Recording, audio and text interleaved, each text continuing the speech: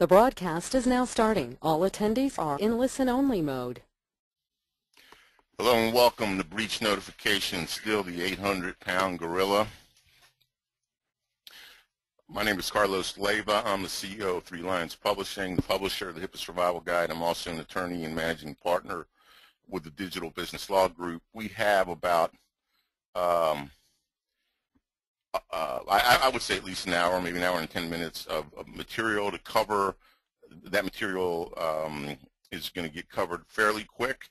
We will take questions along the way. We like to keep these more interactive. The slides will be emailed to everybody, everybody that registered after the webinar. We didn't have time to do it initially, but Martin will take questions as we go, and he'll stop me at appropriate times, and I may just ask him, do you have any questions queuing up, and then we have formal Q&A at the end. So we're going to cover, here's the agenda. We're going to cover learning objectives, a little background. I'm going to focus a little bit at the beginning on this concept of big data, whether it's your competitive advantage or worst nightmare, and just like type in yes or no if you've heard the term big data, because it's probably the biggest buzzword in healthcare right now, and I'm going to tie in big data with your HIPAA compliance initiative and try to talk about what it means and specifically what it may mean with respect to breach notification. And so in breach notification, we're going to cover when is it triggered, how do you notify stakeholders, and what do you got to do to track security incidents so you can figure out if there's been a breach. Talk about the cost of non-compliance, and provide an omnibus rule summary so that you folks that haven't kind of gotten caught up as to what the omnibus rule did to the breach notification rule, we'll talk about that a little bit, and then take questions regarding all of it. So the learning objectives. Carlos, yes. Let me interrupt for a minute. You asked a question about big data. I have a bunch of folks that say no, they don't know what that is. So maybe we should. Well, we're going to get into that. That's the first part of the presentation. So this is going to answer that question, what big data is. What we're going to cover today and what we hope to take away for you is an argument as to why PHI data breaches will continue to accelerate. So again, why the breach notification rule under the High-Tech Act will remain the 800-pound gorilla. I get a lot of people asking me, how can we get this message across to, practices that, don't really think that the world has changed and are sort of, are following the ostrich strategy, just sticking their head in the sand. And here's the thing, you're far more likely to have a data breach that's going to cost you millions of dollars and hurt your reputation than you are to get audited. And the other way you can get HHS's attention is by a complaint. Any patient complaint wherein it looks like it looks like the facts show that the covered entity or the business associate was in willful neglect. For example, Signet not providing copies of 20 patients' records. 20 patients requested records. Signet refused to provide the PHI, and they get whacked with a $4.3 million fine. So you're by far likely to experience a breach or a patient complaint that will draw attention versus being audited. First of all, the audits haven't started yet. They're going to start sometime in 2014. And second of all, the methodology that of selection is probably going to be something like the IRS. It's going to be random. So, it's going to be, the probability is low, but the probability is high of why you might experience a breach.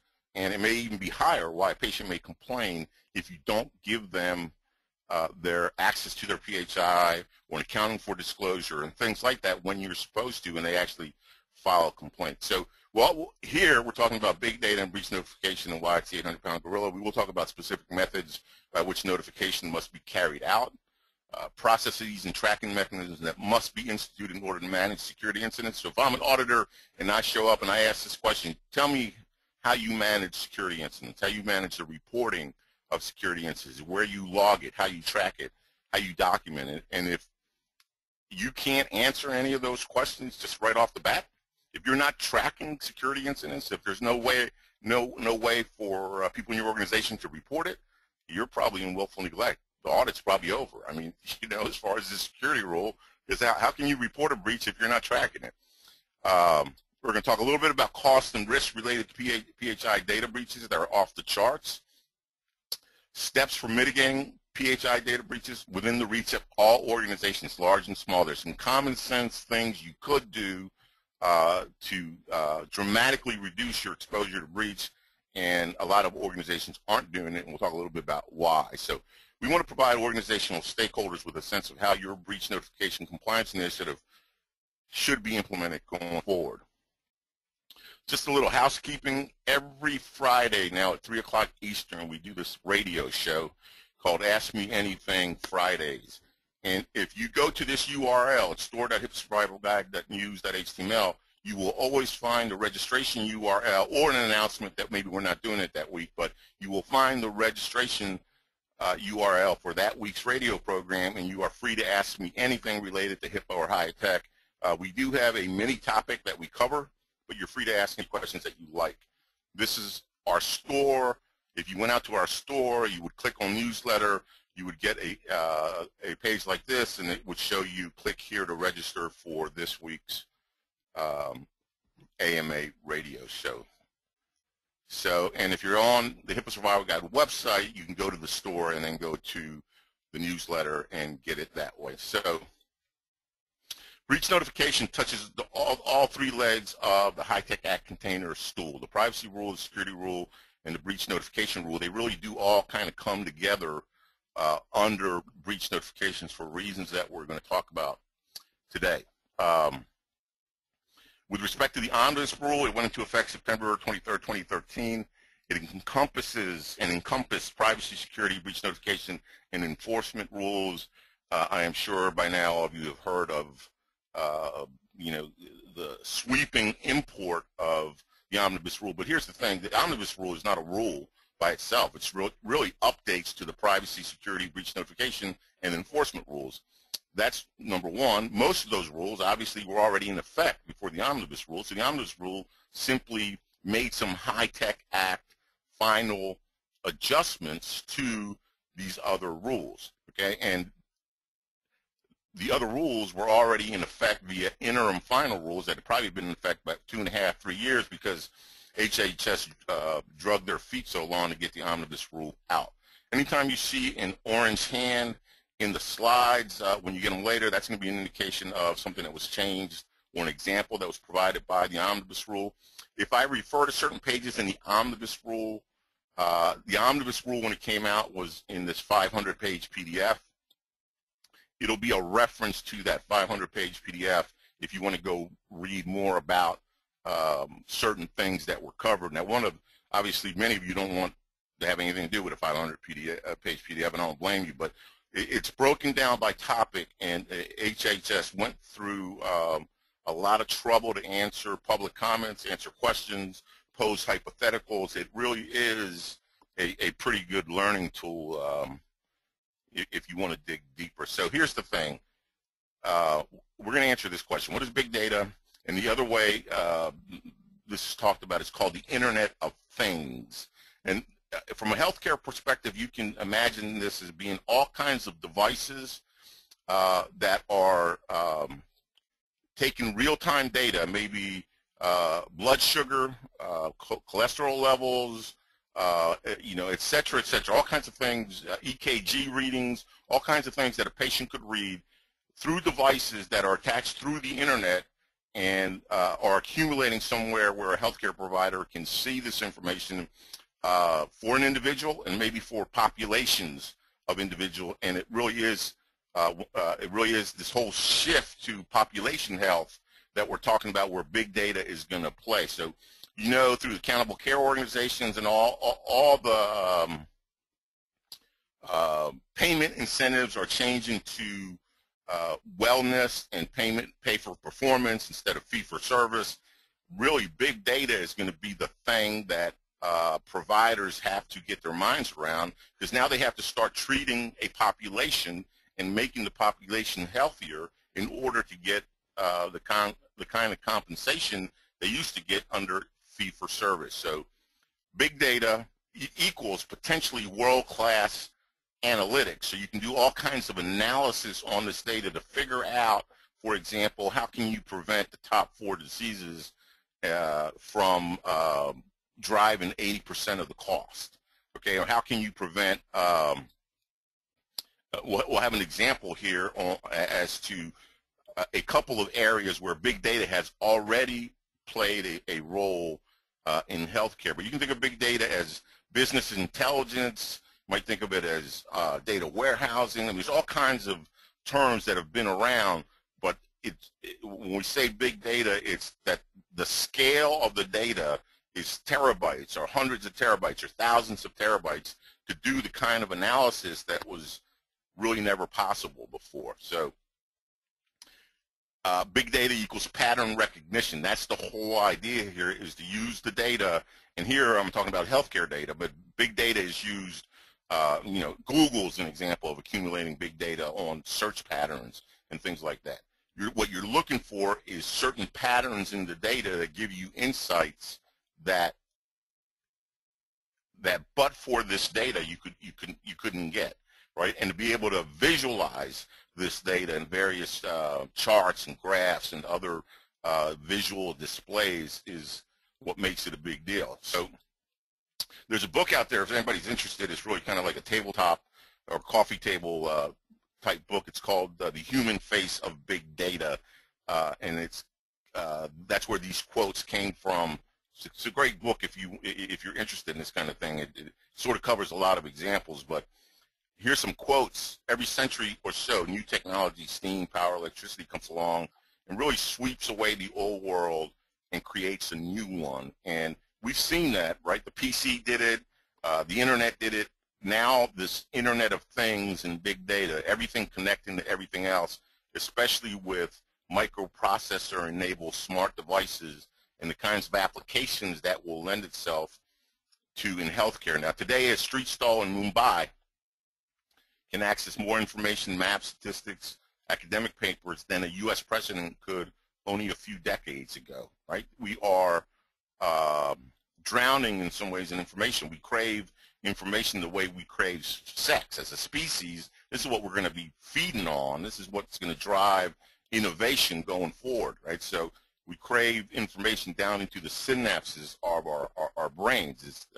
And sometimes we're overloaded for it. Now by it. Now this is Eric Schmidt is the CEO of Google, and this is a great data point. From the dawn of civilization until 2003, humankind generated 5 exabytes of data. Now we produce 5 exabytes every 2 days, and I bet this quote is a couple years old. So, you know, who knows how many exabytes we're producing, how fast. So big data is going to be important to a lot of industries, but it will be an order of magnitude more important to a select few, including healthcare. Why? Why is big data going to be so important? Because fee-for-service, aka disease management, which is really what our healthcare system is. We don't have a wellness system. We have a disease management system. Fee-for-service is really dead or dying as a viable business model. The future of healthcare is really population health, wellness, and prevention. And in that space, big data plays a huge role. So population health requires big data plus world-class analytics, and what that means is an explosion of PHI. Just a lot more PHI moving around than we used to have, coming from devices, going to the CDC, going to other agencies, just being used by, you know, big providers like Kaiser Permanente and et cetera, et cetera. You're going to see just a lot more PHI being moved around. So that's the whole deal. That's the whole impact on HIPAA high tech is big data plus interoperability is going to equal more PHI in motion. The more PHI that's in motion, the more likely it's going to be we're going to have a data breach. So you're going to have a lot more weak links, more data breaches. So data breaches look like they, I think we covered this in the next slide, but They increased by 138% year over year from 2013 to 2012. So we're already seeing an explosion in data breaches, and I think that's only going to grow. So big data is already having a significant impact in healthcare. These are some examples that came from the human face of big data that were specifically for healthcare. So there was a doctor in New Jersey who found that 1% of the population in his area was causing 80% of the emergency room cost. And what he decided to do was to make home visits to these patients to prevent readmissions, to give them the treatment at home so they wouldn't have to go back to the ER. And it was really through a pattern that he saw in the data that he was able to institute this program that dramatically reduced emergency room costs in that part of New Jersey. Now, if it works in that part of New Jersey, there's probably no reason it can't work in Tampa and Washington and in Palo Alto, etc. Now, probably most of you know, but maybe some of you don't, that you can now have your DNA sequenced for a reasonable amount of money. All right, there's a company called 23andMe who was started by one of the co-founders of Google, his wife, and they will take, I think, for $100 or $200. I think it's $100. You can, they'll send you a kit, and you can get your DNA sequenced. Now, I think the FDA may have put a stop because they wanted, you know, they sent them a cease and desist because they wanted more information as to what they were doing. But the bottom line is that technology is available today.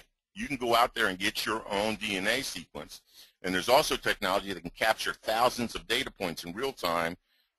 And so there's this movement out there called the quantified self. Now, most of us don't want to capture thousands of data points, but you can see, if you've been in healthcare, you know, for the aging boomer population, to be able to get real-time information from their home will enable better treatment and better healthcare for patients. So here's another example of big data. They found a new pattern in EKG data and discovered that 3 abnormalities in an EKG are correlated with 2 to 3 times higher risk of dying from a second heart attack. So if you can look at that pattern and identify those people early on that have the 2 to 3 times higher probability of dying, you can obviously take some preventive measures and hopefully prevent some of those deaths. This was looking at terabytes and terabytes of EKG data before that pattern sort of emerged. So these are just sort of anecdotal evidence right now, but there's enough of them that that there's no stopping the tsunami of PHI that's going to be evaluated. So it turns out, another example here, it turns out that the rhythm of a healthy heartbeat is really not perfectly uniform. And some researchers discovered that a uniform heartbeat in a preemie in an ICU, a premature birth in an ICU, could actually be an indication of infection or disease onset, and you could discover that maybe 24 hours earlier by analyzing the heartbeat and recognizing that, oh, wait a minute, this heartbeat just turned from slightly not uniform, which is really the right healthy rhythm, to uniform, which indicates that this baby's having a problem. This baby may be getting an infection, and that was some research and some work done by IBM. So here's the statistic: year over year, 138% increase in PHI data breaches, and I think that's only going to grow. Now, according to the Ponemon Institute, I think that's how you pronounce it, these are the guys that study data breaches, and they put out a report every year, and they've been doing this for the last 5, 6, 7 years. 94% of medical institutions said their organizations have been victims of a cyber attack. I don't think that anyone that's been in the healthcare space and the HIPAA high-tech space is really surprised by that number, as high as it is. So compliance is not equal to security. Compliance is a lot more than security, and compliance is really changing from what it was in the past. So, we like to say this is not your daddy's HIPAA any longer. Big data is going to be one of the reasons why this is really, really not your daddy's HIPAA anymore, and that you're going to have to sort of change the way you think about compliance going forward. So an explosion of medical devices from phones to monitoring devices equals order of magnitude more vectors for the bad guys to exploit. Now, this is a little known fact, but most of the exploitation, most of the breaches, first of all, don't happen because of bad guys hacking into your network. They happen because some laptop got lost or stolen, or somebody left their phone, or a PC got stolen. They happen more because of some sort of human error than they do because of hacking. But in the hacking space, they're more likely to have your printer hacked, your fax hacked, medical monitoring devices hacked. These are easier vectors for the bad guys to exploit to get into your network. So while you're busy trying to secure all the PHI in your on the network, on a server, or in your EHR, these guys are finding backdoors into these other devices. So, an explosion of devices just means a lot more vectors for the bad guys to get access to. So that's sort of big data. I'll take some questions about big data because we're going to move on now to talk more about breach notification, etc. That was just sort of the intro that this explosion in data is going to continue for the foreseeable future. So, Martin, or do we have any questions queued up as far as that goes? We have nothing on big data at this point. I'm sure we'll get some questions shortly. Okay, so when is breach notification triggered?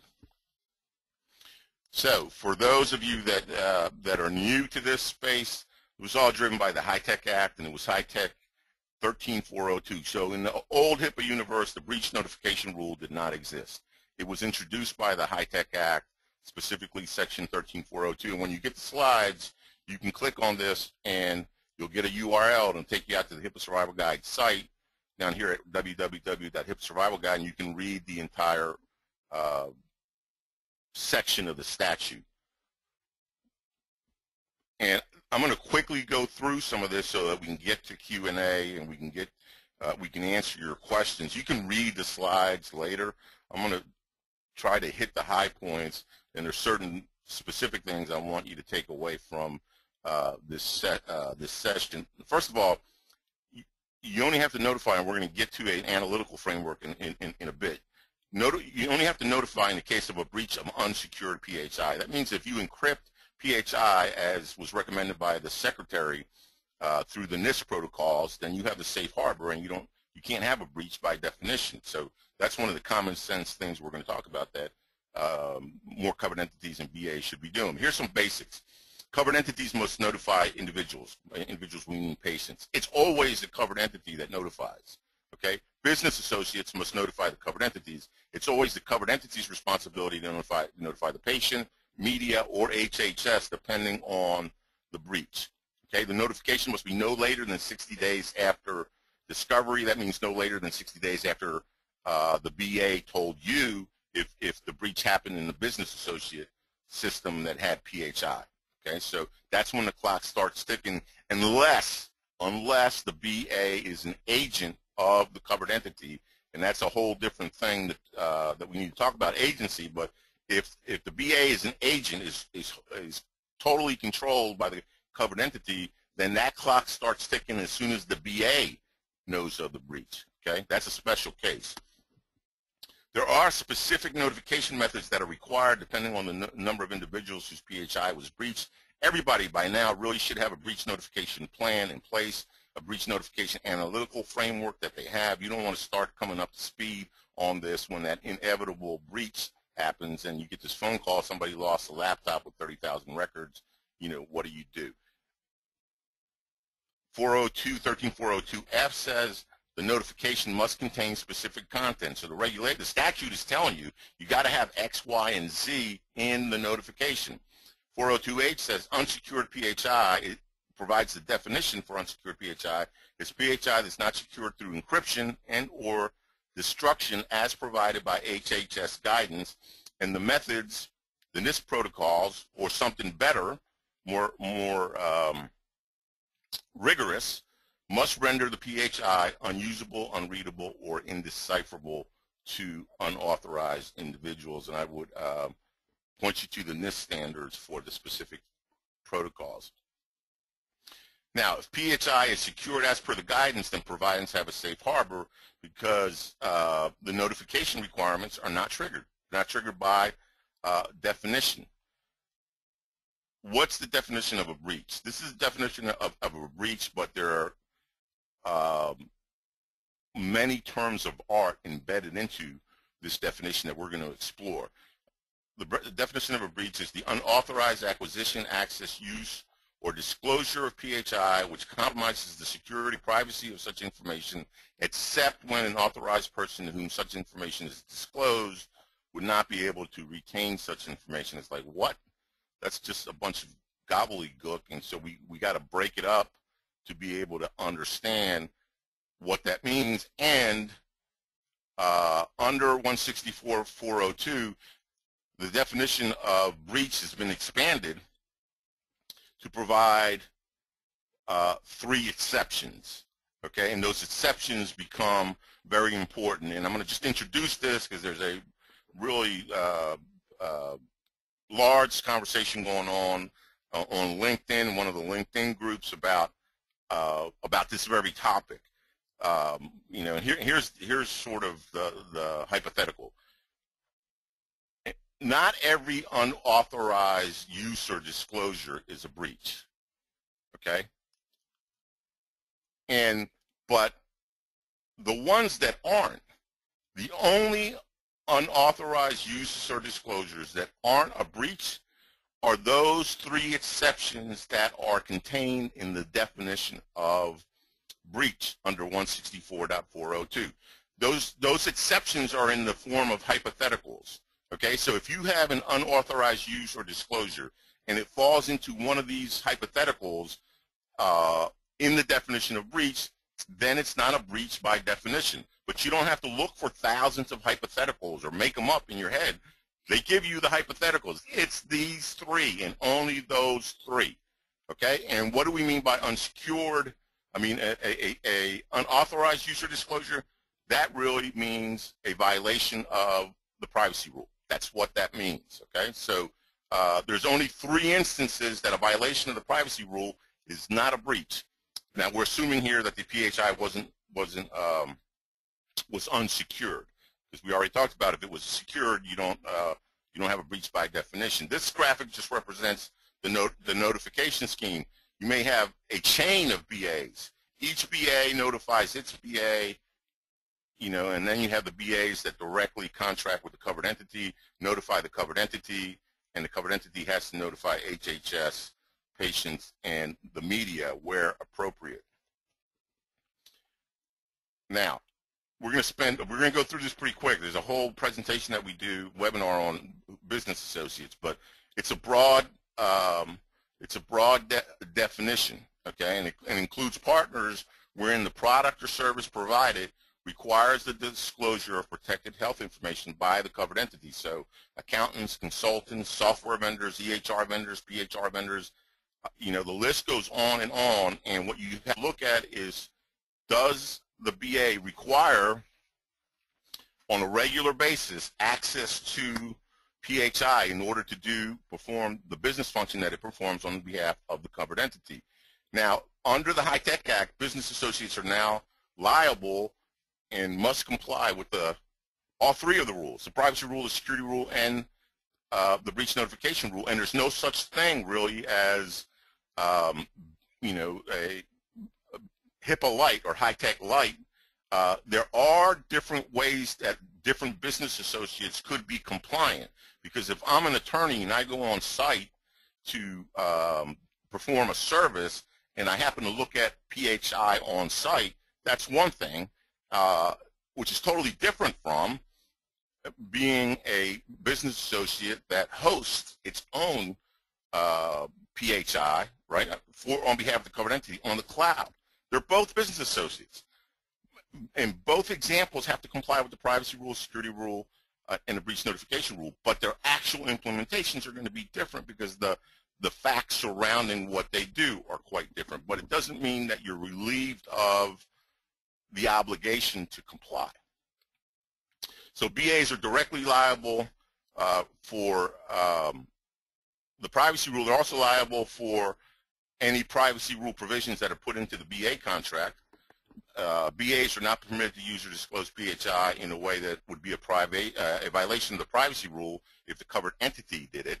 But of course, a BA may use PHI for its own management administration, and that's just common sense, because otherwise, the BI couldn't do its job. Now, here's the thing regarding BAAs and contracts between a BA and a covered entity. Is a BA becomes a BA by definition, not because there happens to be a BA contract in place. Therefore, liability attaches immediately.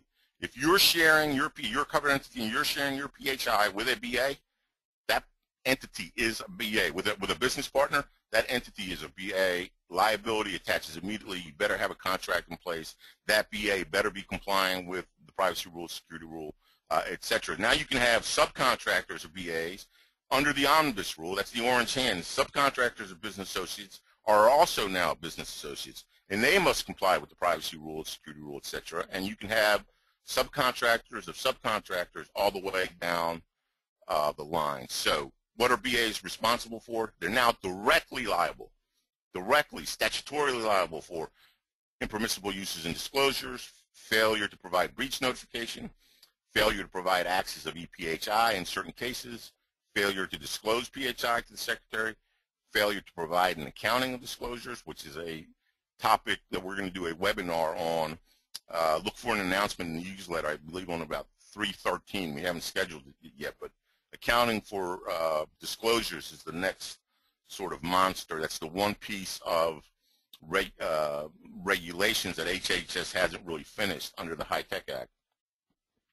And failure to comply with the requirements of the security rules. So BAs and CEs should clearly recognize that we're definitely not in Kansas anymore. The HIPAA world has really changed, and here's what's going to happen. There are rules, words, language in the security rule and in the privacy rule that I call weasel words. Like, it says things like, you need to get reasonable and appropriate satisfactory assurances from your business associates that they are complying with the privacy rule, security rule, etc.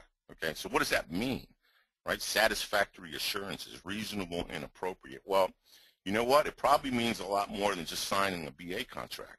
I mean, in our model business associate agreement, we make it a requirement that the business associate share its processes, policies, its result tracking with the covered entity or with the other business associates, so that the right kind of due diligence is going to take place. Because you can bet anytime there's a major breach, there's also going to be a class action lawsuit under state law, not based on HIPAA or high tech, because individuals can't bring those actions, but there'll be a negligence under state negligence law, and on the theory of you didn't get satisfactory assurances, you didn't do what was reasonable and appropriate.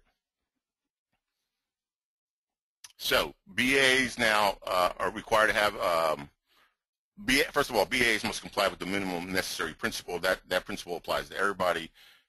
Business associates are required to have business associate agreements with their subs. BAs must monitor the business associate agreement with their subcontractors. BAs also must monitor the contract with the covered entity. These requirements cascade down. So we talked about you can have subs of subs, etc. Okay, we've covered this. The takeaway here is that business associates are really on the hook. And if you want to see the different kinds of contracts, the specifics that have to be in the contracts, you can go to these various sections. If you're a group health plan, you go to 504F1. Otherwise, most healthcare providers go to 504E1. This is what has to be in your business associate contract. Again, if you click here, you can go out to the HIPAA Survival Guide and get the full text of that. So the privacy rule applies to whom, right? To covered entities and business associates. That's the That's the universe. Business associate defined, this has changed, but you can think of it as anybody that creates, receives, maintains, or transmits PHI on behalf of a covered entity. That's going to be a business associate. Legal, actuarial, accounting, we've been through the laundry list of who potentially could be. Now, some BAs are BAs by definition in the HITECH Act, like health information exchange, an e-prescribing gateway, or other person that provides data transmission services with respect to PHI to a covered entity, and that requires access on a routine basis. So there's a distinction being made between a health information exchange organization, an HIE, and your ISP, right? And that's the whole conduit. Your ISP is just a conduit. The HITECH Act has said that, hey, these other providers, these other data transmission services, they're not just conduits. They're more than just conduits. And because they're more than just conduits, what they're doing with PHI actually makes them a business associate. I'm going to catch a breath here. Martin, is there any questions queuing up? Yes, we have a bunch of questions. Okay. Did you catch your breath? I have now. Fire away. Okay. If a BA notifies a CE of a breach and the CE does nothing, what are the obligations of the BA? I think that if the BA has notified within its statutory time frame, then the BA has met its obligations. The burden then shifts to the covered entity. Now that doesn't mean that the BA, I mean, the BA is off the hook from notification. That doesn't mean that the BA is not going to get audited. If the breach happened on system controlled by the BA and the BA wasn't complying with the security rule, then the BA is potentially open to all kinds of fines into the millions of dollars. But if you're just looking at the notification requirement, if the BA notified on time, it's not going to get whacked for not notifying. The burden then shifts to the covered entity. In one of the previous slides, we said something about despite safe harbor, other federal regulations apply. What was the meaning of that? Yeah, there are other specialized federal laws that apply to certain government agencies, and there's I can't rattle them off the top of my head, but there are 3 or 4 others. The Privacy Act is one, and so the HIPAA HITECH is not the universe of federal law that deals with sort of PHI, but it's, for the most part, it's the big gorilla. There are these other laws out there that apply mostly to other government agencies. Okay. We have an interface with QuestLab. I tried to get a BAA from them, and they sent back and stated since they are a covered entity, they did not have to sign a BAA with us. Is that correct? That is correct, yes. Their labs are treated as other covered entities. Covered entities, you don't have to have a BAA for the purposes of, providing health care. So that's just an extension of, they're another covered entity, just like a specialist would be a covered entity, and you don't need to have a BAA with them. That's correct. Does the BAA have to go into very high detail as to how the BA may access and or use the PHI? No. When you say high detail, I'm like, no. The answer is no. You do have to describe what uses and disclosures are acceptable for the BA. You have to have some language in there, but you don't have to do it at any great level of detail. That's not the purpose. The purpose is to specify, if you have a BAA with somebody that does your billing, then they're going to use the information for billing and not for anything else, right? But you don't have to get down to what record can be used for. You don't have to describe all that. Now, there are sections that you have to have in the BA that are required in the regulations, right? So it's a specific kind of contract. But once you cover those areas, there's nothing special about this contract where you can't put in other terms and conditions that govern the relationship between these two business partners. So after you have the regulatory sections covered, you are free to provide anything that you need to, that you otherwise might in any old contract. It really is just a regular contract that has to have some special language in it, and the parties are free to provide other terms and conditions as long as, you know, they're not illegal or unconscionable. Okay. How do you monitor a BA? Is it in the contract that we must inform you, or is it more hands-on, like site visits, scheduled, unscheduled, that sort of thing? No, it's satisfactory assurances that are reasonable and appropriate. Those are the weasel words. Are you kidding? They're never going to tell you how to do it. You're going to have to figure out what is reasonable and appropriate, and that's probably going to change by business associates. So there's no, first of all, the monitoring is the monitoring, to just be clear on this point. Monitoring doesn't mean monitoring operations of the business associate. Monitoring means the contract, okay? You can't turn a blind eye to what's in the contract, right? And look the other way when you know that a business associate is violating a term and condition of the BAA. That's what you have to monitor, okay? And the BA has to monitor the covered entity as well. So, for example, if you had a BAA with a billing agent and they were using, and there were terms and conditions that they couldn't use the PHI for anything but billing, and for some reason they started sharing this PHI with a research company and you were aware of it, then you can't ignore. You have to monitor the contract. That would be a material breach of the contract, and you would have to take the appropriate action. So you don't, there are no requirements that you have to monitor, and obviously it would be an impossibility, right? With thousands of BAs, how are you going to monitor them? So somewhere there's a middle ground where you can make, where you want to get to, where you can make a good faith argument that you did reasonable due diligence, and I'm suggesting to you that it is more than just signing the contract. So you may want to go a little bit deeper than that, like show me your policies, show me, talk to me about certain processes, show me how you track security incidents. You probably maybe have a questionnaire that you want to go through. You probably want to do more due diligence than just signing that contract, because that's probably not going to be enough to satisfy reasonable and appropriate.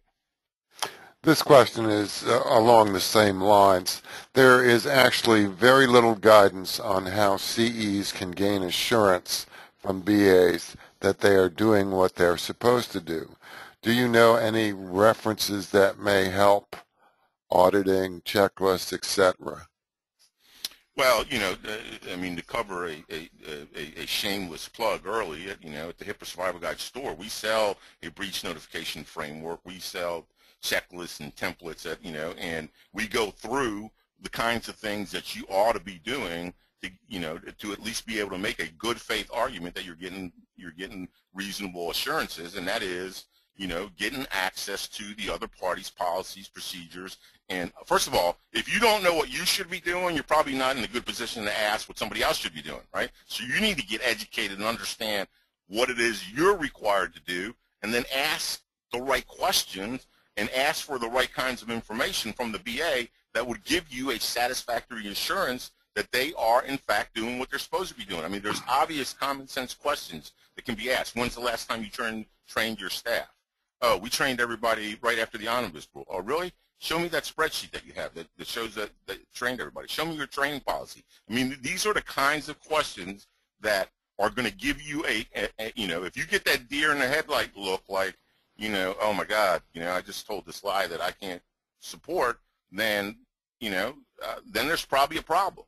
Now, if you never ask the questions, then obviously you probably didn't get satisfactory assurances, or you're not going to be able to make a good faith argument that you did because you didn't ask the appropriate questions. Now, part of the problem, like I said, is you need to get educated and literate enough to know what those questions should be. And then it becomes a lot easier to ask a BA what they're doing, how they're handling X, Y, and Z. I'll take one more and then I'll move on here, Martin, so that we can Okay. Is the BA obligated to initiate a business associate agreement if the CE doesn't?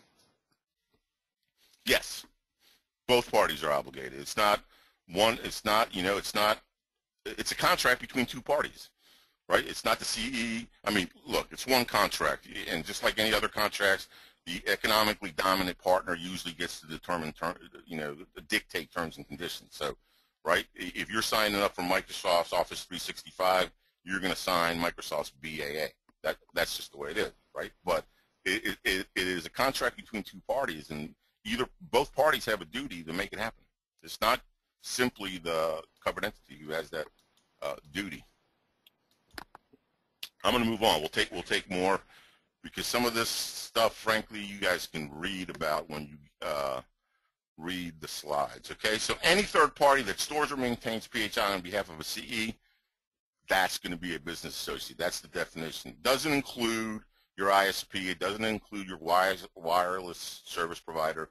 It doesn't include UPS, FedEx, DHL. Why? Because HHS has provided this conduit exception. Okay, and these fall under the conduit exception. Some potential BAs fall under the conduit. Potential partners fall under the conduit exception. Others don't. And it doesn't include a third party whose contact with the PHI is incident to housekeeping, landscaping. Yes, they come in contact with PHI, but what they do doesn't really require on a daily basis PHI. So these are not business associates. Now, quickly, so protected health information is defined broadly. It's individually identifiable health information that is transmitted or maintained in any form or medium, paper, electronic, by a CE or its BA. It's really, really broad. It's built on this information on the definition of health information. So if you look at the definitions on the HIPAA Survival Guide, you have a definition for health information. Then you have a definition for individually identifiable health information that contains health information. Then you have a definition of PHI that's built on individually identifiable health information. So one of the things that came out of the omnibus rule is that health information now includes genetic information, okay? Oral or recorded in any form or media, right? And this is the definition of health information, created or received by a healthcare provider, and that relates to the past, present, or future physical or mental health or condition of an individual. It's really, really broad. And then you have this individually identifiable health information that's built on top of, it's a subset of health information, and it's information including demographic information collected from an individual and is created or received by a healthcare provider, health plan, employer, or healthcare clearinghouse that, again, relates to the past, present, future, physical or mental health, payment, etc. It's a really, really broad definition that identifies the individual or with respect to which there is a reasonable basis to believe the information can be used to identify the individual. So PHI means individually identifiable health information except as provided in paragraph 2 here. There are really narrow exceptions that are transmitted. Individually identifiable health information is transmitted by electronic media, maintained in electronic media, or transmitted or maintained in any other form or medium, right? Paper, electronic, doesn't matter. It's all PHI.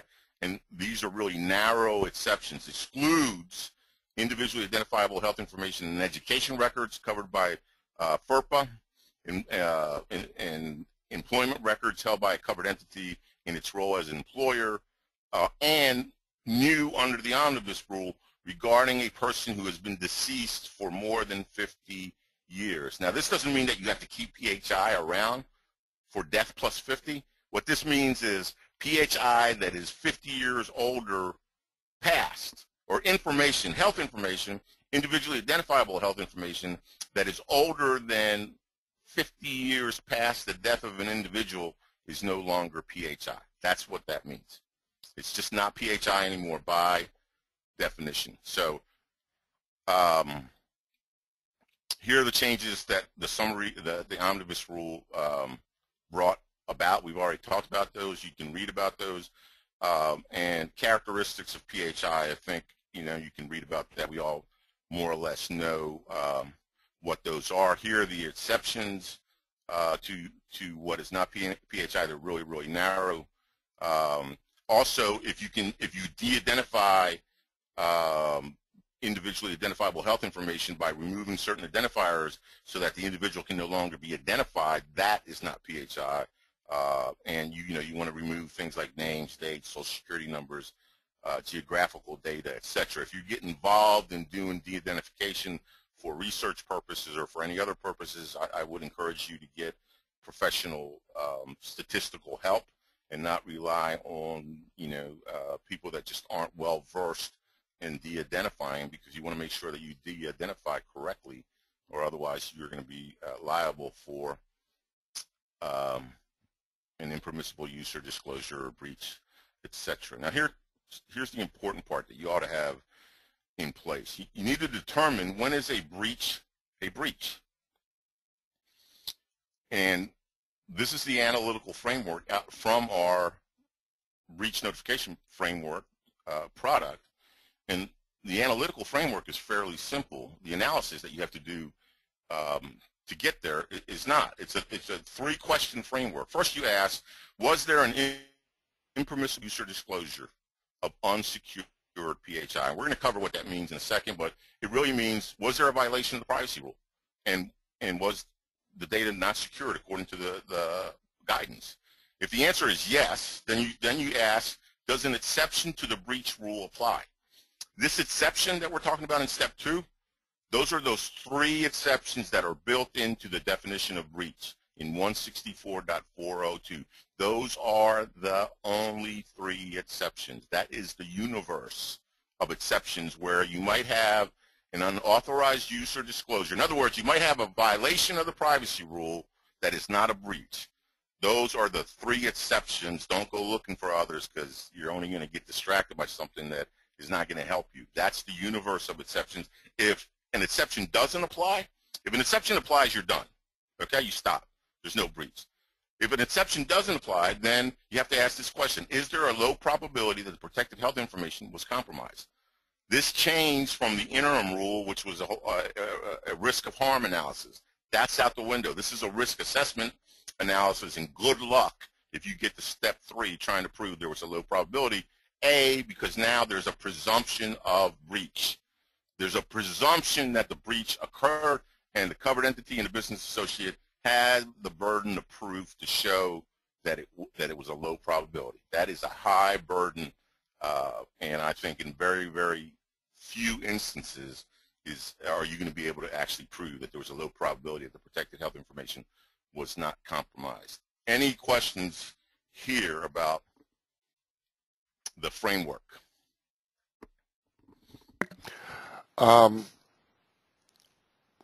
Breach notification periods. If a BA is responsible for a breach on day 1 and notifies the CE, does the CE then on day 60, I'm sorry, I had a little trouble following this for a second, on day 1, notifies the CE on day 60, does the CAE have 60 days to notify patients, HHS, and media? Yes, the answer is yes, unless the BA is an agent of the covered entity. And in most cases, these are arm's length business partnerships, and agency won't apply, and we'll get to agency in a second. But yes, that's how it would work. Now, the idea here is not to wait to day 60. Day 60 is the last frickin' day that you can notify. But yes, you could notify on day 60, and the covered entity would then have 60 days to notify HHS, the media, and patients. And HHS, by the way, always gets notified. It's just a question of, if it's over 500, does it get notified now, or does it get notified at the end of the year? Okay, so you can, patients and HHS always get notified. HHS depends on when. We're going to cover that. And the media gets notified under special circumstance that we're also going to cover. So another question about the framework. Does the method of the breach, for example, theft, have any influence on the fine, or is it just across the board? No, it's not going to have any. It's kind of like a strict liability standard. It's not going to have any influence. Somebody stole a laptop that had 50,000 unencrypted records. Update your resume, get out of town. That's a $2 million fine probably. Who knows, right there? But no, it's not going to matter. It's not. It's not going to matter. There are some limited exceptions where a covered entity, even doing reasonable due diligence, wouldn't have known, and we get to that in the enforcement rule and the tiered penalties. But something like theft, no, it's not going to matter. Let me move on. Let me try to get through the slides because we have a whole half hour dedicated to Q&A.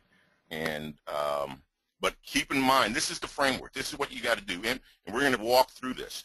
The first question has two components: impermissible use or disclosure, and unsecured PHI. Impermissible use or disclosure means, was the privacy rule violated? Unsecured PHI means protected health information that has not been rendered unusable, unreadable, or indecipherable to unauthorized individuals through the use of encryption or destruction. What kind of encryption? The one that the Secretary provided in its guidance, and I think it was in the interim breach notification rule where it provided guidance to the NIST protocols of the kind of encryption that you should be using. And the kind of encryption that you're going to be using, here it is. This is the guidance that was provided, okay? And it's going to depend on whether PHI is at rest, in motion, or whether you're disposing of it. And be wary of disposing printers and fax machines and these devices that store images, and you didn't even know they stored images, and you gave your old printer or your old fax to hospice, and now you just, not only did you give them your printer, you gave them 5,000, records of PHI unencrypted. So these are the various documents that you want to refer to that will guide you as to how you should encrypt. What is an impermissible use or disclosure? We already talked about that. It's a violation of the privacy rule. Now, how do you go about thinking through this thing? Well, first of all, we talked about you better have a way to report and log security incidents. If you're not doing that, you're already in willful neglect. One of the questions to ask when you log an incident is, you don't know. Somebody calls up and said something happened with a particular system.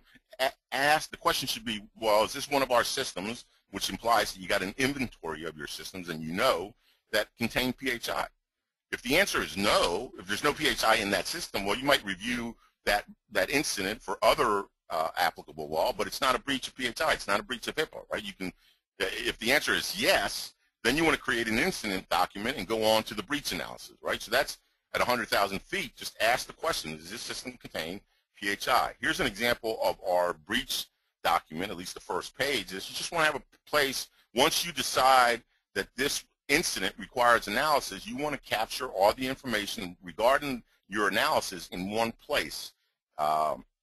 In this case, in this example, in a particular kind of document. You want to ask, remember we're still on question one, was the PHI secured? If the PHI was secured, encrypted according to the protocols, there's no breach by definition. Complete the incident document and say done. Attempted breach on PHI system ABC, all PHI was encrypted, no breach. That's it. That's the end of the analysis. Otherwise, if the PHI wasn't secured, you continue to notification analysis. Right? So if it's secured according to the Secretary's guidance, you're never going to have, notification will never be triggered by definition, and that's the ultimate breach notification safe harbor. Encrypt, encrypt, encrypt, right? That's one of the common sense. Obviously, it's easier said than done, but, why not treat the disease at the root and get at it instead of, doing all this other stuff? Just encrypt, encrypt, encrypt. Now, the security rule suggests but does not mandate the use of encryption. But I got to tell you, today, the security rule also says you should do what is reasonable and appropriate. More and more, encrypting is going to be what is reasonable and appropriate. And, yes, you can be in compliance with the security rule and not encrypt because it's not mandated. But the question you ought to be thinking is it reasonable and appropriate? And it really is reasonable and appropriate because that's the one thing that can prevent you from having to ever report a breach. Okay, the practical reality is paper is going to be around for a long, long time. Some PHI is going to be encrypted. Other PHI is not going to be encrypted. You should have a table of applications and an inventory of your applications and systems and workflows. You need all that for your risk analysis as part of your risk assessment anyway, so that you can determine what kind of system is this. Here are the various NIST publications. I'm not going to go through these. There's one for PHI at rest, one for PHI in motion, right? And PHI in motion, it's really at this level of the ISO communication stack for you geeks. It's really not secure sockets, but it's a transport TLS. I think it's transport layer security that was built on SSL. That's the NIST protocol that you should be using, but anybody, any security professional worth their weight can help you to make sure that you have your connections, that your connections are secured or encrypted appropriately. Look for all PHI touch points for lots of different reasons, but for breach notification purposes, you know, you should have not only an inventory of your applications, but an inventory of where you are moving or transmitting or receiving PHI. Also, if you're going to dispose of any device that has PHI, you better do it in an appropriate way. Sanitize it. There's NIST publication 8088 goes into detail as to whether you should be clearing, purging, destroying. Just keep in mind that you ought to have a process for decommissioning devices that contain PHI so that you destroy them, destroy the PHI appropriately before you give it to your local hospice. So we're still on question 1, right? So was there an impermissible use or disclosure of PHI? That is, was there a violation of the privacy rule? But if you're asking, was the PHI secured, that's not really that easy a question, because you got to figure out, okay, was the PHI that was breached at rest? Was it in motion?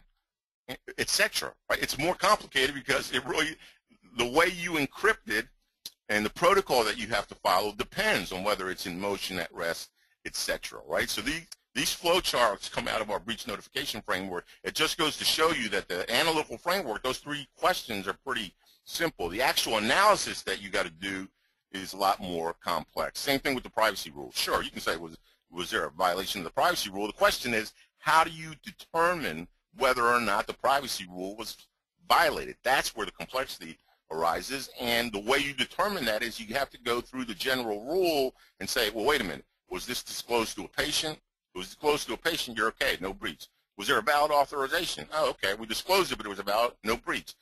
Disclosed to a legal representative. Okay, so you have to do the right analysis of the privacy rule to determine if there was a breach or a violation of the privacy rule. And let me tell you, if you're going to sanction your employees for violating the privacy rule, you better have a methodology that's going to hold up to a lawsuit as to, here's our methodology. Here's how we go about determining whether or not the privacy rule was violated. This is what we did for this particular individual. This is why we determined they had violated the privacy rule. This is why we sanctioned them. Here are the 3 exceptions. Does a breach exception apply? We finally gotten to step 2 of the analytical framework. You can read them, right? These are certain fact patterns. This is almost verbatim from the definition. Under certain conditions, any unintentional acquisition, access, or use of PHI by a workforce member, which is a term of art, or person acting under the authority of a CE or BA, if no further use or disclosure is contemplated. Okay? Any unintentional acquisition, access, or use of PHI by a workforce member, somebody controlled or under the authority of CA or BA, if no further use or disclosure. If your violation falls under that fact pattern, then it falls under one of the exceptions. Exception 2, any inadvertent disclosure by a person who is authorized to access PHI at a CE or BA to another person authorized to access PHI at the same covered entity or business associate. And this probably happens, you know, 100,000 times a day, that one nurse or doctor gives the wrong chart to the wrong person, you know, and then gets the chart back because that nurse isn't treating or that doctor is not treating this. That's not a breach, right? That's just a common sense. If that's what happened, it's not a breach. Notice that this is in the definition. These are the only exceptions. You go through this part of the analysis and you say, does my scenario fall under one of these? Number 3 is a disclosure of PHI where a CE or BA has a good faith belief that an unauthorized person to whom the disclosure was made would not reasonably have been able to retain some such information. One of the nice things about that 500-page document is of the omnibus rule is HHS does go through hypotheticals, and we use those hypotheticals in our training, when we're doing specific kind of training. But we're not trying to cover all breach notification training here. We're just trying to go through the analytical framework. But an example of this is you gave PHI to a person that you thought was with this other person, and before they get 20 feet down the hall, you realize that you gave the PHI to the wrong person. You go, if you're a nurse or doctor, and you get it back from that person before they've exited the building, right, before they even left the floor. Well, you can probably make an argument that they wouldn't have reasonably have been able to retain such information because you just gave it to them, and they just walked 50 feet in front of you, and you realized, oh, crap, I gave it to the wrong person. I went back and got it, right? Those are the exceptions. Otherwise, if no exceptions apply, you have to show that there's a low probability that the PHI in question was compromised. We've gone from a risk of harm analysis to a risk analysis approach or risk assessment approach. 4 factors to be considered: nature and extent of the PHI involved, unauthorized person who used the PHI, was the PHI actually acquired or viewed, risk to the PHI that has been mitigated. Let me tell you, good luck trying to make this argument. There's a presumption of breach. This is a high burden to make an argument successfully that there was a low probability that it was compromised. So the risk of harm analysis is completely gone. Okay, the risk harm analysis used to be, was there some risk of harm to the individual? The Congress said, no, HHS, that's not what we intended. That gives covered entities too easy a way out. TRICARE tried to use that risk of harm analysis and said, oh, no, nobody got harmed here. They were shot down before the omnibus rule ever came out, and it was a big brouhaha. Won't make a long story short. That's gone. It's not risk of harm to the individual. Now the focus is on whether the PHI itself was compromised. So it's shifted to the PHI and to a risk assessment approach to determine whether there's a low probability. So here's the framework. The framework itself is quite simple. Was there an impermissible use or disclosure of unsecured PHI? Do any exceptions apply? Probability threshold exceeded, right? If you get the right answers, then or the wrong answers, right, then you have to notify. That's it. So now we get to notification of stakeholders. We got about 23 minutes. I'll take some questions now, and we can cover more after we get through this part of it. You mentioned a couple slides back that the CE needs to monitor their BAs and sub-BAs. To what extent? How do you monitor? How frequently? And how to document such monitoring? Well, no. So let me clarify. A CE has to monitor the contract, not the operations of its BAs. Okay, it's the monitoring of the contract. Okay, monitoring the BA. The operations of a BA is an impossibility, right? That's not what's meant. And furthermore, you don't have to monitor the BAs of your BAs. You only have to monitor, if you're a covered entity, your direct BAs. And if you're a BA, your direct BAs. Every chain has, you go one level deep. So a covered entity that is doing business with a business associate that itself has a subcontractor, covered entity doesn't have to deal with the subcontractor, be responsible for the subcontractor. That's the business associate's responsibility. So that's how that works. And what you're monitoring is the contract. You can't turn and pretend you didn't see that the business associate is in material breach of the contract, or the other way around. Business associates have to monitor the contract with their CEs and with their subs. So a BA could see that a BA may notice that a covered entity is in material breach, and they can't turn and look the other way either. So you have to be responsible for monitoring the contract. That is vague. How do you do that, right? But that's different than monitoring the contract is different than satisfactory assurances. There's a piece in the security rule that says you got to get satisfactory assurances, right? That's different than the monitoring section. So when we're talking about monitoring, we're talking about monitoring the contract. When we're talking about satisfactory assurances, those are weasel words that say, did you do the appropriate due diligence with this particular BA? Two different concepts.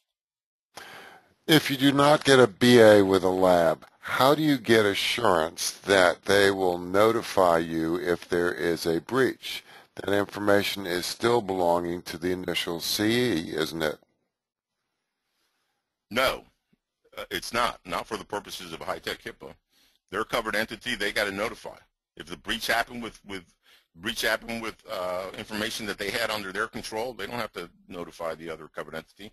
They may want to, right? In the case of where you're a lab, I mean, I can see why that question arises, but no, there is no CE to CE notification requirement. That lab, if the lab got breached, the lab is a covered entity. The lab's got to notify. That's how that works. The lab would have to notify the patient, not in, let's say, the primary care provider, right? Recent theft of PHI, in parentheses, face sheets from our agency involves 70 clients. Is each one of those considered a violation, or is it just one breach? That's a great question, and HHS has provided guidance that, in fact, each one of those is going to be considered a violation. So there you have it. If you had 5,000 records on a phone or a PC, that's 5,000 violations. That's why the fines can go be really significant really fast, and that's why a lot of docs and all that think, hey, we don't have to, this HIPAA, SMIPA, it's no big deal. Well, it never used to be a big deal because it was an unenforced paper guide. Now when you can get, easily get a $2 million fine, that'll probably ruin your day, if you get whacked with that kind of fine and followed up by a class action lawsuit. So, it's really incumbent on privacy officers and security officers or office managers that have been given this responsibility, if for no other reason to cover your own butt, to notify the executives that, hey, this is, there's a new sheriff in town. This game has really changed. And that really is why breach notification is the 800-pound gorilla, because it ain't audit that's going to get you. It's a breach or a complaint. Let me get through a few more slides here. We'll get through the end of the slides, and we'll wrap up taking questions. So there are certain things that you got to have in the notification: a description of what happened, a description of the types of unsecured PHI, steps individuals should take to protect themselves, a description of what you're doing to investigate the breach and to mitigate. You must include a toll-free number, an email address, website. There are specific, you just can't notify any old way you want, right? No, you can't do that. High-Tech 13402 says you got to have this stuff at least when you notify. Okay, so notice to HHS and the media where applicable. HHS always, except it's either a question of now or at the end of the year, should include information similar to what is provided to individuals. So once you get that incident document in place, that's kind of what you use to notify the individual, to notify HHS, etc. It's also going to be impacted how you notify about the quality of the contact information that you have, and we're going to look at a couple of flow charts that deal with that. So if you have out-of-date contact information, how do you know? Well, you're just going to have to figure that out. If it's greater than 10, then you can use substitute notice, website homepage, or major print or broadcast media, and a toll-free number. If your out-of-date contact information is less than 10, substitute notice, written or telephone or other means, and a toll-free number. Otherwise, if your contact information is good, you could notify by first-class mail or email only if the individual agreed to it, right? So you're going to have to go through some analysis of how good is our contact information here. Now, if there's greater than 500 individuals in a particular state, okay, so you had a breach that it was 501 individuals in Florida, then you're going to have to notify prominent media, and depending on, if those individuals are scattered all over the state, prominent media may mean media in Tampa, Orlando, Miami, Jacksonville, who knows, right? If you're trying to cover the entire state. Now, if you know that all your patients are in the greater Miami area, well then, you wouldn't use media in the greater Miami area. If it is less, 500 or less, in a given state or jurisdiction, then no media notification is required at all. Okay, this is different than the HHS. So, for example, let's say you had a breach and you had 250 in Georgia and 251 in Florida. You wouldn't have to notify media in either state because you don't have greater than 500 in a given state or jurisdiction, right? You had 250 in Georgia, 251 in Florida. You don't meet the rules, so you don't have to notify. Now, with respect to notifying HHS, if the breach has greater than or equal to 500, then you have to notify HHS without unreasonable delay, and in no case later than 60 days. So the 60 days is, you don't really want to wait that long, but that is the last time or the last chance you get on that 60th day. Otherwise, if it's less than 500, then you have to notify HHS at the end of the year. So in any case, you always have to notify HHS. If you have a breach of greater than or equal to 500 individuals, you're going to end up on the HHS wall of shame. And I don't know of any, that wall of shame looks like it goes on forever. I don't know how you get off that thing. Once you get on it, that information apparently will stay on there for ever. So talked about tracking security incidents. You got to have a system in place to track security incidents, or you're going to be found to be in willful neglect. Remember that security incident means an attempted or successful unauthorized access, use, disclosure, etc. It doesn't have to be that somebody actually got away with PHI. An attempt qualifies as a security incident. Information systems, you can read what that means. You can have a paper-based information system, so it doesn't really mean that it has to be electronic. Obviously, paper PHI systems are going to be around for a long, long time, even though as a nation we're trying to move to all ePHI. Let's talk a little bit about cost. Okay, so the Ponemon Institute, this is 2013 with their 9th annual survey. They do it across industries, and look, I treat these numbers with a little bit of a grain of salt because it's quickly going out of business numbers. So if you had a breach of I don't even think that math is right. Martin, you're good at this math. I think at $188, we used to use 200, right? At $200, if you had a 5,000 person breach, yeah, those numbers aren't right there. Right at 200, if it was $200 and you had I think there's a missing. If there was $200, and it used to be the number that we would use, and you had a 5,000 person breach, that's $1 million of notification costs, and you got to take into consideration all the factors that the Ponemon Institute is including in that cost. I tend to think that those numbers are so high that can't possibly be what is actually happening. But if we took 188 times, and I'm actually using my calculator here because I can't do this math in my head anymore. Math's right. That is right. Okay. All right. So it can get really high really quick. That's a $5 million fine. You can fit probably 300,000 records on a thumb drive, or on a laptop, millions of records. So you can see how a theft or losing a device with PHI is going to cost you. What's the cost? It's really, really big. It's going to ruin your day if you get whacked with one of these fines. What are the implications for the healthcare industry?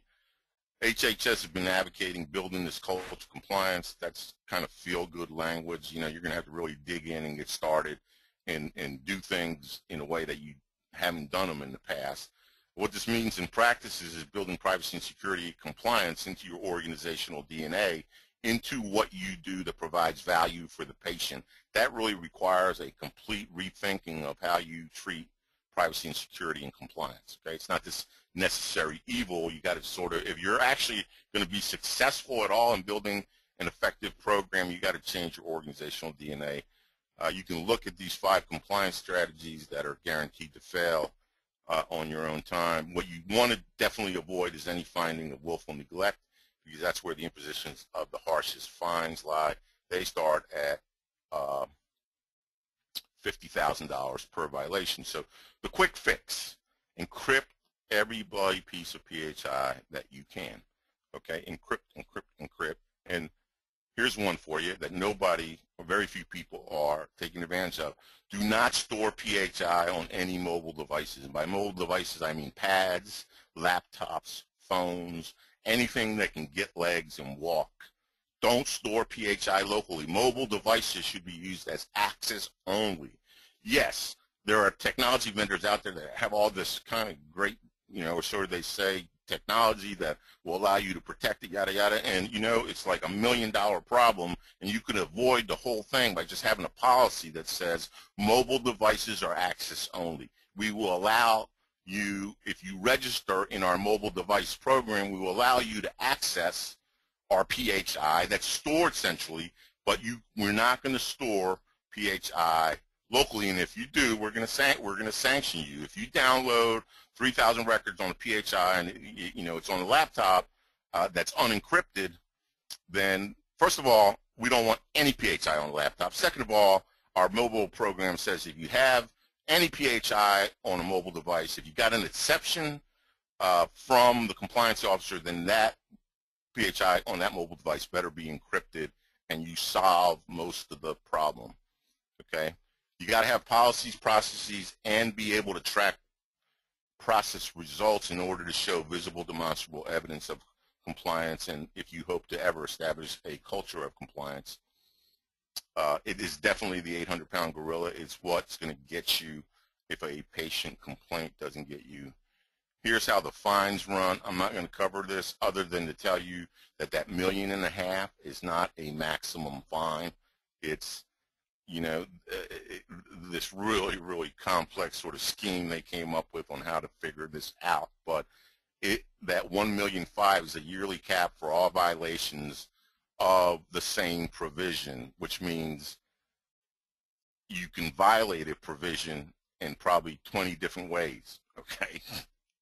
I know it's very confusing, but so 1.5 million is not the max.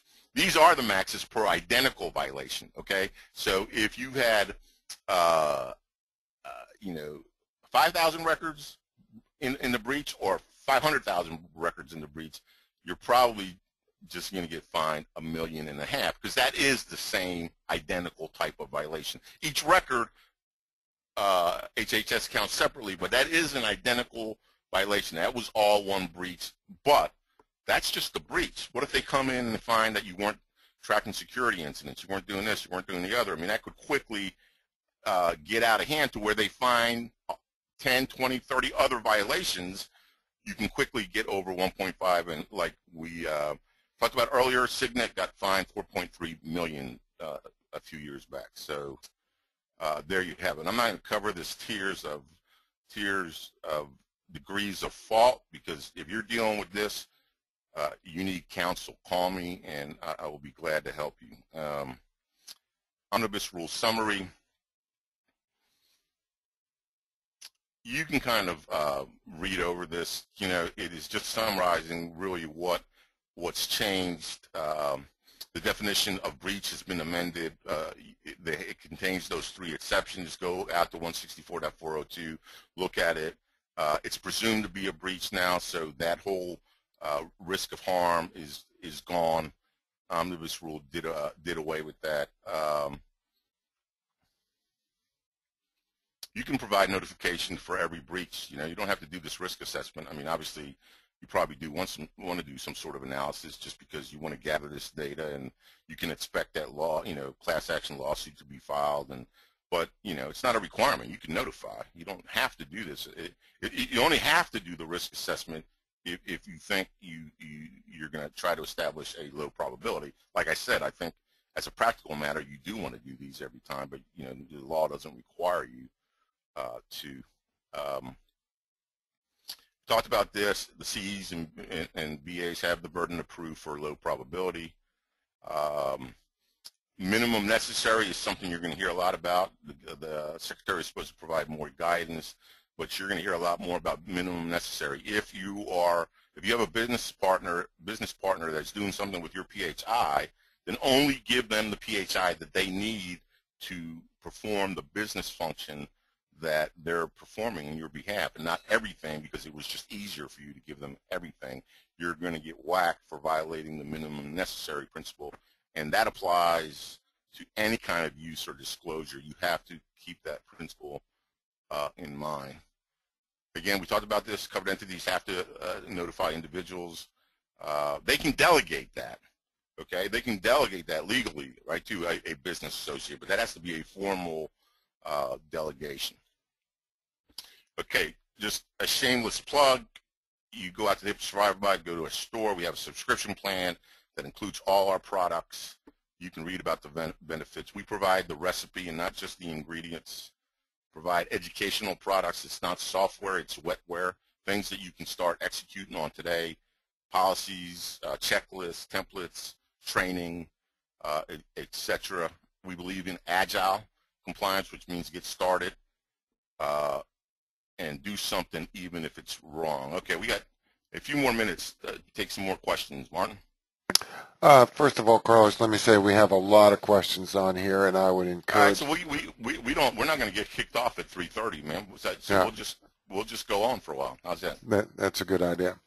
If you guys stay on, we'll stay on. How's that? And if they have to drop off for whatever reason, there's always Ask Carlos Anything on Friday. You can come back. Okay. Recent news has discussed the FTC enforcing security protections. Is there something else now that CEs and BAs have to add to the to-do list, or if you comply with HIPAA, should you be good on the FTC side? Yeah, that whole FTC thing is really confusing because the FTC is not regulating covered entities. Okay, the FTC could regulate somebody that wasn't a covered entity that did something with PHI that was bad, and then it would fall under the FTC's regulatory enforcement power. Okay, but if it's a covered entity or a business associate, it's going to be OCR that regulates it. Let me give you an example that's easier to understand. If you have a personal health record like Microsoft Health Vault or what used to be Google Health before it went away, and that personal health record was untethered from any EHR. It wasn't part of Kaiser Permanente's EHR. It was just standalone. You could go out there to Google and put in your personal health information, blah, blah, blah. Well, Google and Microsoft aren't covered entities. And if they had a breach, they would have been governed by the FTC. Okay? But if you take that Microsoft Health Vault, which is the only one major player with a PHR that remains, and you bolt it on to Epic, well, now Microsoft is really a business associate, and any violation in the PHR would be governed by OCR. So the answer, that was the long answer. The short answer is no. There's nothing additional that you have to be worried about. Unfortunately, you know, that stuff gets out in the media and then causes all that much confusion, and so no, you don't have to worry about anything else. And the rules, by the way, between the FTC and OCR have been harmonized for the most part, so they're working off this similar federal standards. Is it appropriate to send a BAA auditor to request to view the procedures to assure compliance is being followed? You know, in our model contract, we say that you know, yeah, if you want to go to that extent, you know, put that in modify your BAA and put it in there that, you know what, if you're going to do business with us, we're going to require not only to see your policy and procedures, but we want to make an on-site visit. There's nothing that prevents you from adding that kind of language into your BAA. Like I said, once you satisfied the regulatory requirements, it's just like any other contract. You can put any term and condition in there that both parties agree to. Do we need HIPAA training for our cleaning crew service? No, you know, we covered that. That was your cleaning crew, landscaping, and all that. Yes, they come into contact with PHI, but HHS has provided guidance, and that sort of falls into the incident 2 category. Does a practice need to have a BAA with their clearinghouse? You know, clearinghouse is one of the 3 types of covered entities, right? You have 3 types of covered entities: a healthcare provider, a health plan and a healthcare clearinghouse. So if the clearinghouse is a covered entity, then no, you wouldn't. A patient is checking in at the admission desk. The clerk inadvertently hands the patient consent of another patient to sign. The person sees it and it is not his name and hands it back. Is that a breach? Yeah, probably. I mean, you know, it's you gave away the patient's name, and if you're at, you know, the whatever cancer center, then right, that other person that saw that document, that consent form, probably knows that John Doe now has cancer, is being treated for cancer. That's a breach, probably. I mean, when I say probably is I don't think that falls under, you know, was it an impermissible use or disclosure? Yes. Was it unsecured? Yes. Does it fall under one of the three exceptions? Doesn't seem to. Is it a low probability that it was compromised? Well, in that hypothetical, we just said the person noticed the name. So there you go. That's the analysis. With an inadvertent disclosure, if the PHI is returned or destroyed, is it considered unusable? No, it's got to be, the only way you can consider it unusable, undecipherable, and blah, blah, blah, is that it was encrypted to begin with. No one ever got access to it because it was encrypted. That's what it means to be unusable or indecipherable. It doesn't matter that the PHI, that somebody returns the PHI. If they saw it, they saw it. I mean, and if they saw it, then it wasn't encrypted, because if it was encrypted, they would have never seen it. As a BA, if PHI from one CE is accidentally disclosed to a different CE, is that considered a breach if we have agreements signed with both CEs? That might fall under one of the exceptions, right? That would be an analytical framework, and you know, both covered entities are required to comply with HIPAA. They know they shouldn't disclose it. If you got it back and they say they didn't disclose it, that probably falls under one of the exceptions. Okay. Probably okay.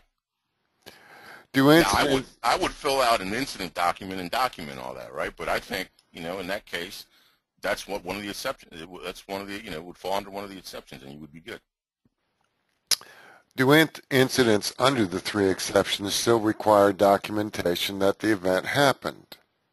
Yes. You have to log any attempt. Yes, that gets back to logging incidents. You have to log this stuff. That's like a primary requirement. And then you have to show that you did this analysis. How else are you going to prove that, oh, no, we did everything was cool? Oh, yeah, no, there's no documentation. But let me just tell you. I'm telling you, we did it all right. It was all good. No, that's not going to work.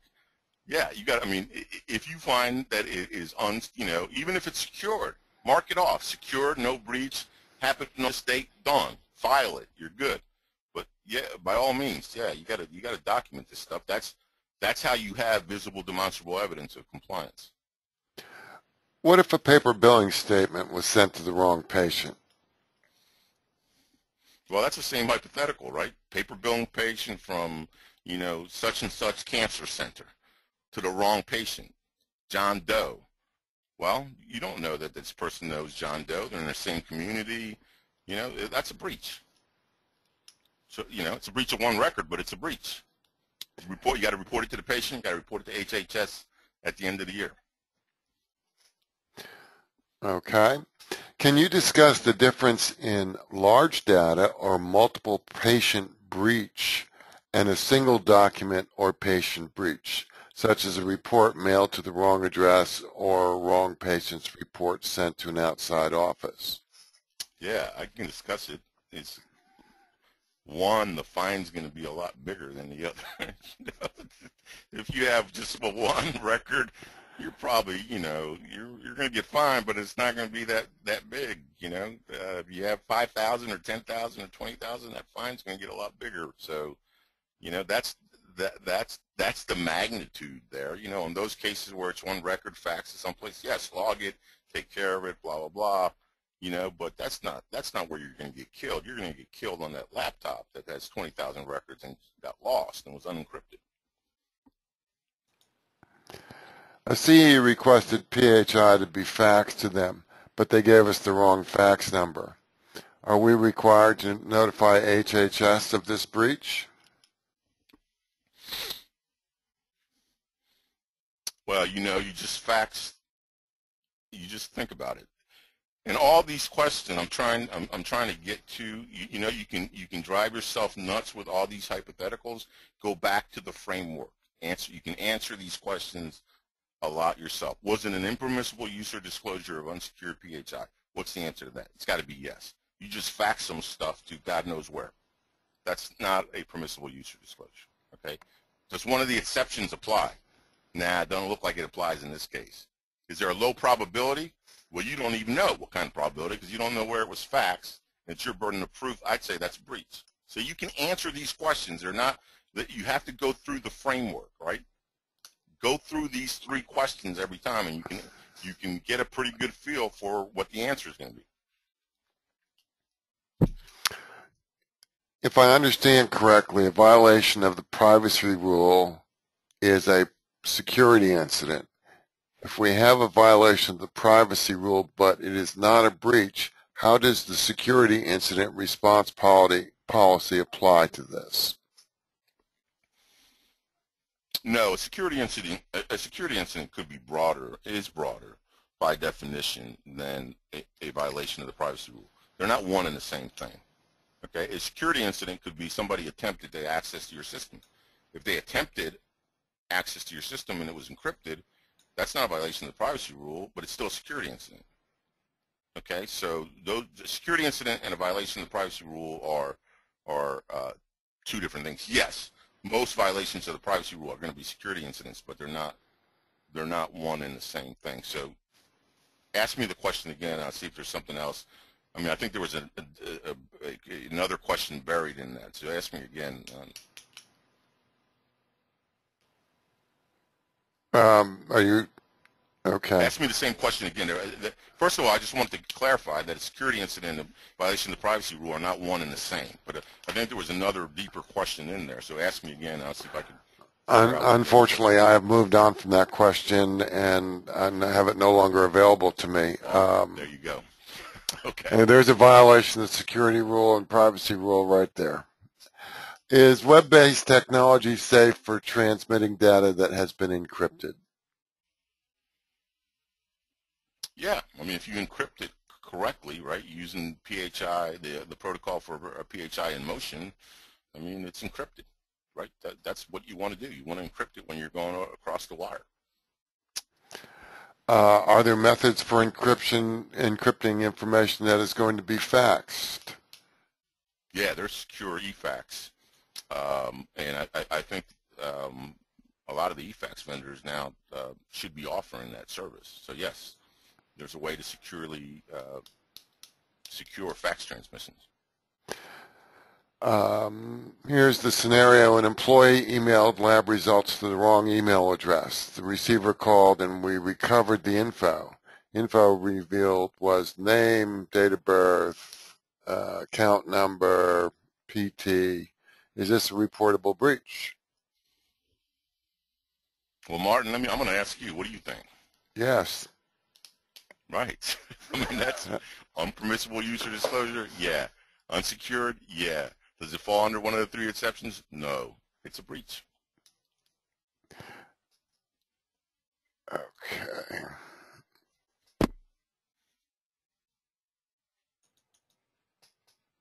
BA agrees to a reasonable time frame for reporting a breach, but does not agree to the specific time frame. Is that acceptable? In other words, apparently the BA is using weasel words. Well, I mean, the BA has to notify statutorily, right, by 60 days, no later. You could put in the contract that, no, you know what, we want our BAs to notify us in 30 days. Now, that's not illegal. That's just another term and condition between 2 consenting parties that signed a contract. Okay, just like, there's no regulatory requirement in the BAA that the covered entity have access to the BA's policies, procedures, yada, yada. But in our model contract, we say, no, yes, you got to give us access upon request. You have so many days to give us access to this kind of information, policies, blah, blah, blah, right? It's not like, you put a gun at somebody's head and, you had 5 hours to give me this information, but, the parties can come to reasonable terms and conditions in the contract, and if they agree and sign the contract, then they're bound by the contract. That's one of the reasons for having a contract. I think this question is more for liability. On faxing, if the BA got a wrong fax number from the CE, who did what? Who's responsible, I guess, is the question.